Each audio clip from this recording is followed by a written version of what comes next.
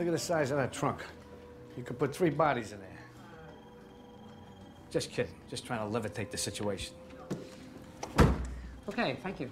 We appreciate it. Sure, sure. Hey, what kind of car you used to drive anyway? It's a Lexus 430 LS. That's like a Toyota.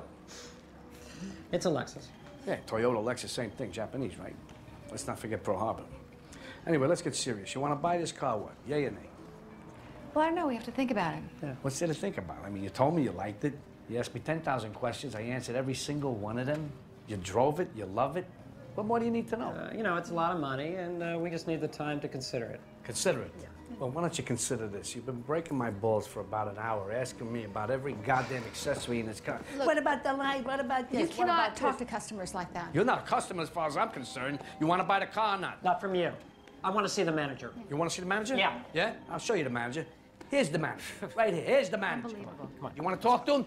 What should I do? Throw him out! You hear him? He just said throw him out. He's the boss. What should I get? Tell him to get a Honda! Hey, he just said it. He's the boss.